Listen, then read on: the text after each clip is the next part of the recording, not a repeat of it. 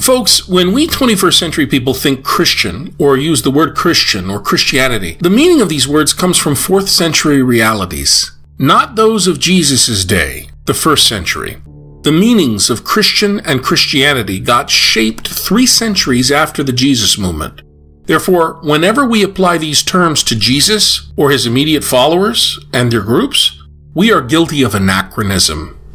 When we call somebody Christian, usually we mean a person who holds certain doctrines. Those doctrines were formulated in the 4th century or afterward. Christians are usually monotheists that accept the Trinity of God and Christ's double natures, true God and true man, right? Many Christians today have been shaped by, if not accept, a hierarchically structured organizational church. Folks, these realities grow out from Constantinian times, 4th century. All of the familiar features of Catholic and Orthodox Christianity we know today grew out from the 4th century, and not really before. Therefore, to imagine Jesus as being Christian, or the direct founder of Christianity, or to think of Paul as being a Jew who converted and became Christian and was the second founder of Christianity, is simply wrong. Scholars like Rosemary Radford Ruther explained this nearly a half-century ago. Why do so few Christians even have a clue about this? Jesus and his followers were not Christian. Jesus wasn't called Christian either. Why? Context group scholar John Elliott explains this was because of 2 reasons. First, the Greek term Christianos did not yet exist in the time of the pre-Paschal Jesus. Second, the term, originally meaning Christ lackey, could never have been applied to Jesus, who was believed by his followers to be the Messiah, or Christ. During his ministry, none of Jesus' followers were called Christianoi, Christ lackeys, because this was before that nomenclature had been developed. Christianus does not appear until the latter half of the 1st century. It's found in only 2 documents written at the very end of that century, both in the New Testament, the book of Acts and 1 Peter. Even then, followers of Jesus did not call themselves Christianoi. They were called that. What does that mean? And why is that important to know? Well, what we're really asking is, where does Christian come from? Folks, it originated not as a term of self-identification, but as an opprobrious label coined by outsiders to mock and demean and dehumanize the followers of the crucified Jesus Christ into being Christ lackeys, nothing people. It was only gradually accepted by Christ followers as an honorable self-designation, but that developed at a snail's pace. For us 21st century people, to use Christian or Christianity to identify Jesus and his earliest followers is anachronistic and problematic. And we really need to stop doing this. It's ahistorical. There is no Christianity before 325 Common Era, really. Without the elaboration of official Christology and Trinitarian doctrine and ecclesial practice, you cannot have Christianity. Christianity implies these essential features of belief and behavior. That should be obvious. I mean, unless you want to say that Christian can mean anything. Saying Christian can mean anything, Christianity can be anything, and believe anything is basically to say it's nothing, right? I mean, when you say Christian or Christianity, you mean something specific, don't you? Okay. So let's get specific. When you call anyone living before the 4th century a Christian, you are erroneously presupposing that Christianity existed back then as a religion independent of Israel. Such a claim would be baseless, folks.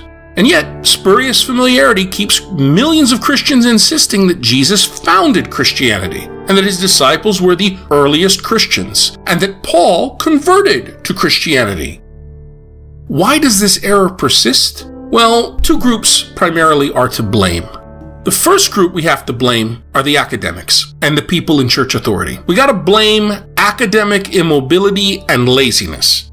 Homilists, preachers, catechists, Sunday school teachers, so-called apologists, theologians, Bible translators, and commentators are partly responsible for this glaring historical distortion.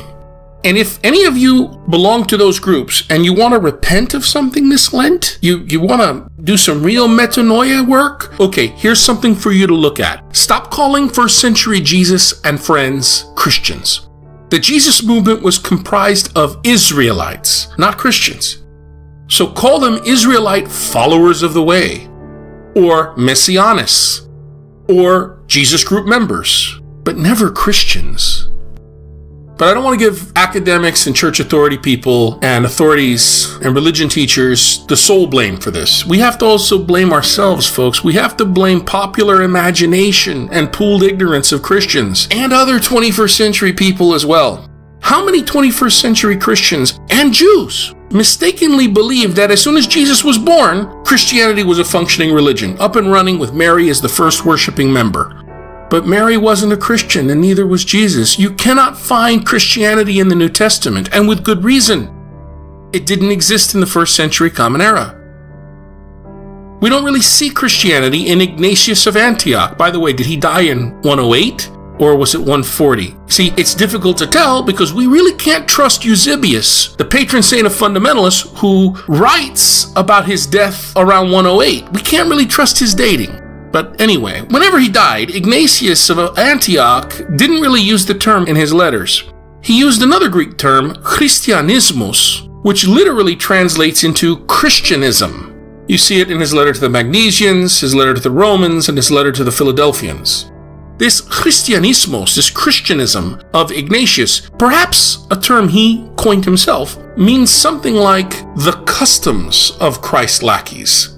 He's not really talking about 4th century Christian doctrine and practice. He's not talking about the Nicene Creed. Those weren't realities of his day yet. Jesus and his disciples, Paul and the evangelists later on, were in no sense Christians during their lifetimes. The concept of Christianity did not yet exist. So how could they be Christians? Every time we apply the term Christian to these people, we misconstrue the social scene and muck up interreligious dialogue. As John Eliot rightly says, the current conversation between synagogue and church, he's talking about beautiful interreligious dialogue between Jews and Christians, synagogue and church. The current conversation between synagogue and church bogs down in a morass of false assumptions regarding pedigrees and polemics. But wait a minute. Isn't it true that in the New Testament, weren't the followers of Jesus called Christians? Therefore, we have the word Christian there. So there were Christians, right? That's just it. They were called. Passive voice. Were called. Western people have an extreme difficulty understanding the passive voice. What does the passive voice mean? They didn't call themselves that.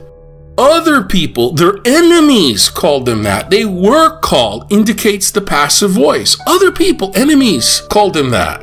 Yes, in our English Bible translations, we do read in 3 verses the term Christian or Christians. But more importantly, these New Testament people were insultingly labeled that by other folks, outsiders, not insiders. Let's take a moment to think about this carefully. As I just said, in the late 20s Common Era, the term Christianos did not yet exist.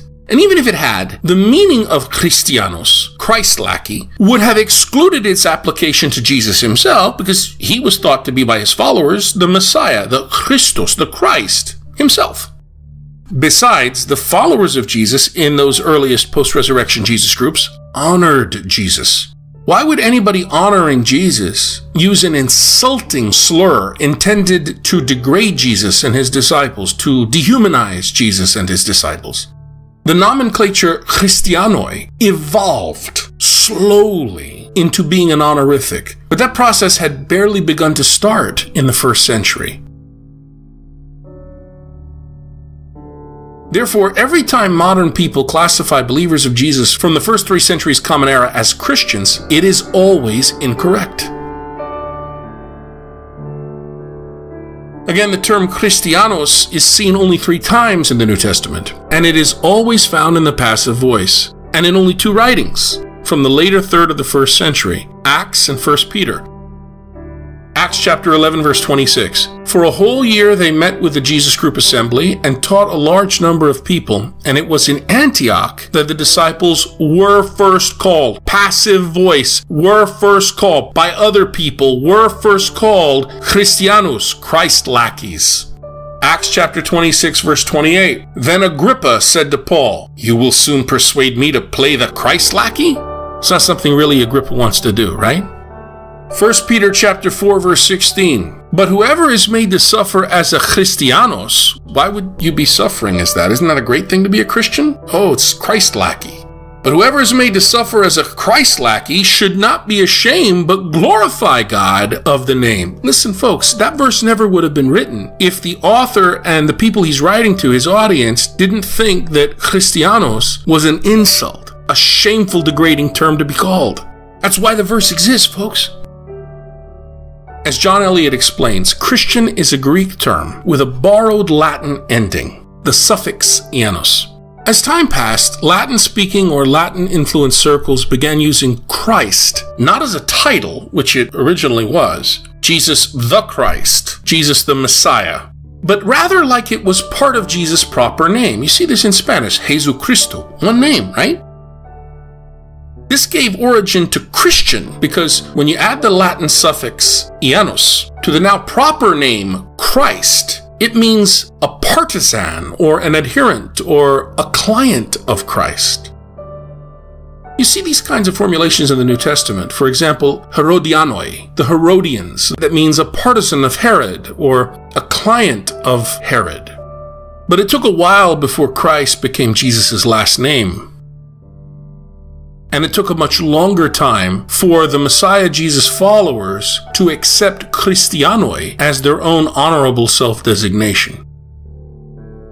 Originally, it was a terrible label, coined by outsiders to demean and dehumanize the foolish followers of this crucified disgrace. All this helps Americans better understand how Christianos in the late 1st century, a slur with grotesque opprobrium, slowly evolved through different contexts into an honorific self-designation, especially under Emperor Constantine. Today, Christian and Christianity imply so many beliefs and behaviors that simply could not exist without many theologically evolved Christological and Trinitarian doctrines and ecclesial practices. My brothers and sisters, this took time. Centuries of time. Christian and Christianity just didn't exist in Jesus' day or that of the generations that followed his.